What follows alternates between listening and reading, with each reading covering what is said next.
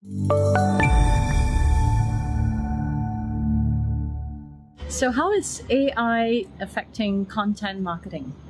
Well, as a marketer, it's so important that we keep the 5 rights in mind when we do our go-to-market. The first right is obviously right content, the right audience, the right timing, the right channels, and more recently, the right tools. So at IBM, we have 3 cognitive principles, and the first one is purpose.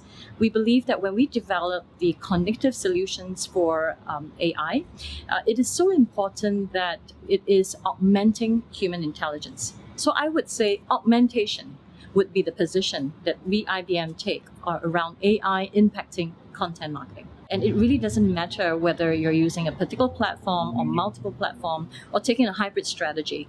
I'll give you an example, the Makassar example, the Met Gala in 2016. IBM partnered with the Makassar's fashion designers, well known for beautiful gowns that they create.